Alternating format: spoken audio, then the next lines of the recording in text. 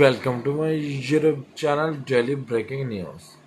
Where's the second generation of Chibi Maruku Chan is Kakuru Kikuchi, who replaced the deceased Tarako, debuting on the 21st upon being chosen to play the role of Maruku. Kikuchi said, "The role of Maruku, which Tarako-san has continued to play with great care.